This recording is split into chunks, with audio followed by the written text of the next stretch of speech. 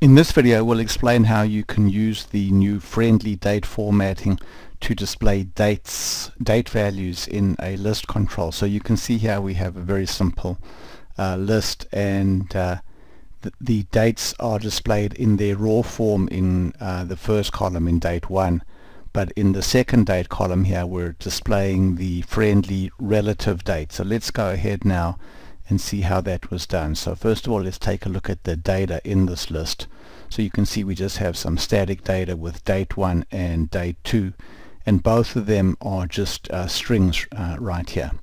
So the first thing that we're going to do is go to the date 2 field and convert it so that it is an actual date value, a real JavaScript date value. So we're going to choose the transform data type from a character value, which is how all of the data comes in to the list control when we populate it with some static data, or when we use a SQL data source.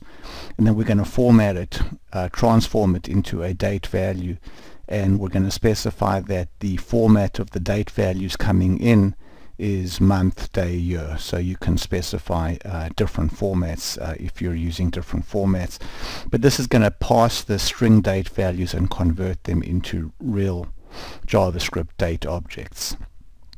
Then the next thing that we're going to do is we're going to basically use the new methods that have been added to the date prototype by Alpha, and you can read the documentation about these two new methods, which are the toCalendar method and the toRelative method. So these are two new methods that have been added to the date object prototype in the Alpha JavaScript library.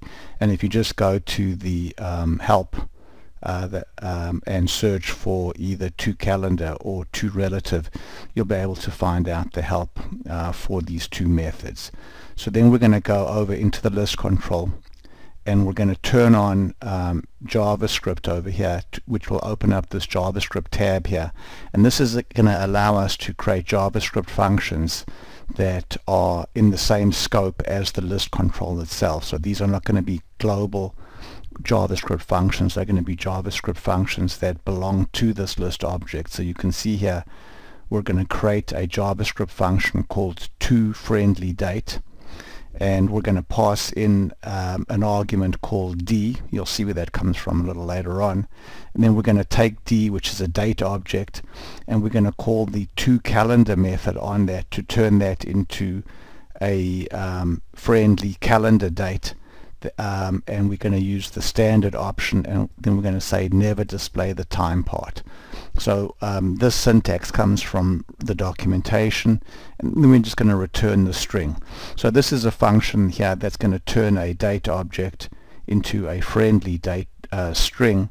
And now let's go to our template, to our layout here. So you can see here's our list, and you can see the template for date 1 is just simply curly bracket date 1, but our template for date 2 is different. Instead of just displaying date 2, we're going to basically call our JavaScript function, and since this JavaScript function was defined in the same scope as the list object itself, the way that we reference that function is by using this square bracket scope prefix. So the @ sign here means call a JavaScript function. The function that we're going to be calling is toFriendlyDate in the scope of the list object itself, and then we're going to be passing in the value in date 2. So we're going to be calling the function that formats the date. And so now when we go ahead and we run this, we can see that it displays today for the first date and then tomorrow for the next date. But if we press this button to set different values, you can see now we've changed this to 27. It now says Tuesday.